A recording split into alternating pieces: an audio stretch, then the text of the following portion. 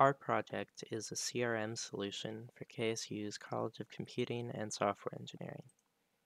Currently, there is not a standardized workflow for managing contacts with industry partners or managing projects. This can lead to outdated information between employees.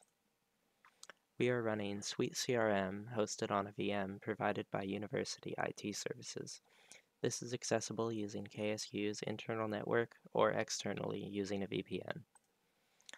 We used SuiteCRM's color palette-based theming to customize the color scheme to match university colors. We are using the official color codes and logo from KSU's branding kit. We can also modify the wording used in system menus using the drop-down editor. SuiteCRM allows for organization information to be consolidated into a single profile in the software. Contacts can then be assigned with these organizations and assigned to employees responsible for managing these relationships. The system supports document management and can allow these to be associated with organizations. This will allow for easy collaboration and greater organization. Projects can be tracked with status, tasks, and assigning responsibility. Tasks can be created within this project for even more detail.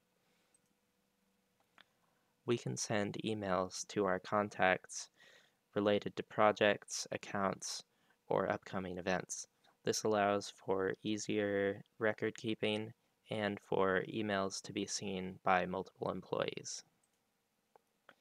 We are providing documentation to the college using Microsoft OneNote. We aim to provide a comprehensive documentation starting with instructions on how to connect for new users. We detail how to install the VPN client and how to connect to the system.